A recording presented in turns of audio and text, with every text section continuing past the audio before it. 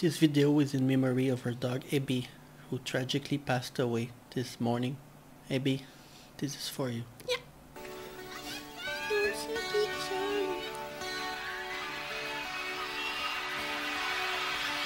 Shelly, 俺は転がり続けてこんなとこにたどり着いた。シェリー、俺は焦りすぎたのか、むやみに何もかも捨てちまったけれど、夢のために生きてきた俺だけど、シェリー、お前の言う通り金か夢かわからない暮らしだ。転がり続ける俺の生き様を。 You know, this singer is meaningful to us right now because he passed away when he was young and our Abby was only 6 years old. When you die when you're old, it's not the same as you die unexpectedly like this, like Yutaka. It's feel very bad right now. Yeah. 時には無様な格好で支えてる。シェリー、優しく俺を叱ってく。そして強く抱きしめておく。お前の愛が全てを包むから。 Do you recognize this man?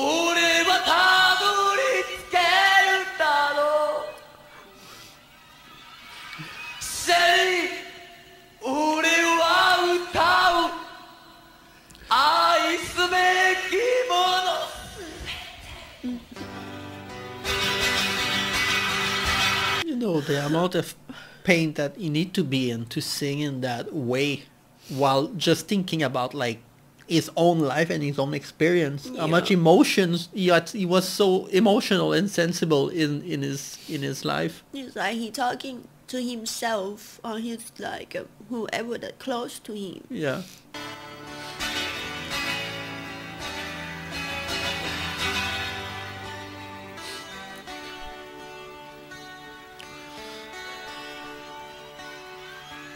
Shelly, 見知らぬところで一人出会ったらどうすりゃいいかい。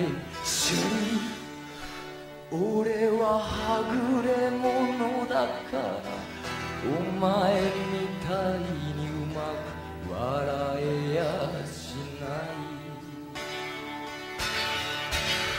This one is longitude. This is random open. Shelly, 夢を求めるなら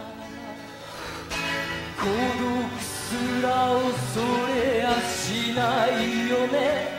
Shelly, 一人で生きるなら涙なんか見せちゃいけないよね。転がり続ける俺の生き様を。 Giving me the impression that like there's multiple women. He's talking to either his lover or girlfriend, and he's saying that like he has temptation to be with other women even though he loves her deeply. It's kind of always chasing that like adrenaline or something. 時には涙をこらえて支えてる。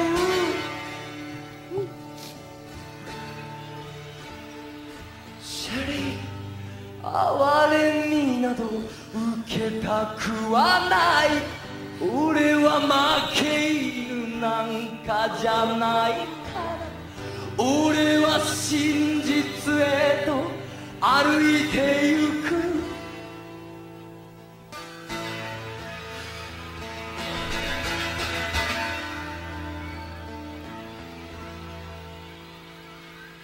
シェリー俺はうまく歌えているか。俺はうまく笑えているか。俺の笑顔は卑屈じゃないかい。 And I really love the book because they are telling a story. What is he wearing, and then they're gonna tell a story for the outfit, something like that. 俺は誤解されてはいないかい。俺はまだバカと呼ばれているか。俺はまだまだ恨まれているか。俺に愛される資格はあるか。俺は決して間違っていない。俺は真実へと歩いてるかい。 This make me almost hopeful Yeah. because he was so like the poetic value of the lyrics, right? It's so poetic. You sing with such sadness. It's more like passion than sadness in a way. But sometimes I look into it, I feel like sometimes he talk to his family. It's like our whole life, no matter what he done, they're never gonna be happy with him. That's why he's kind of insulting when Yeah. he talk.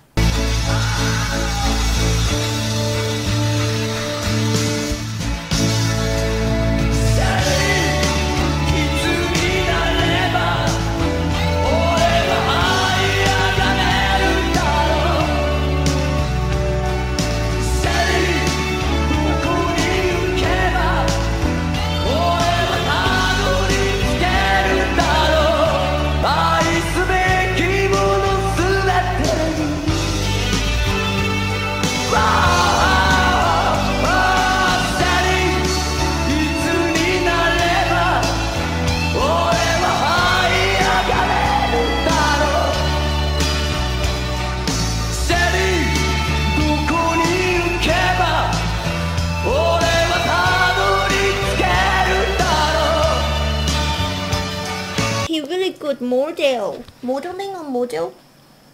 See, look at this. I'm pretty sure you're gonna cry. Seriously, this is called Latitude.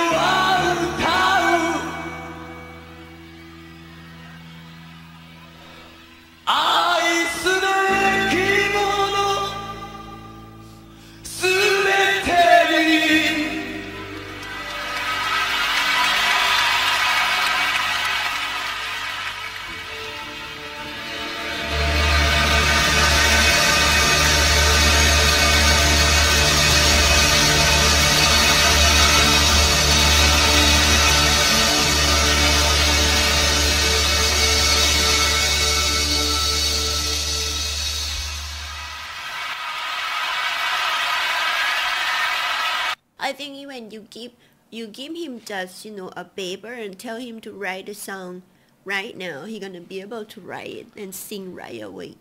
This was for Abby. Yeah. I will put the Yutaka playlist here. またお会いしましょう。お会いしましょう。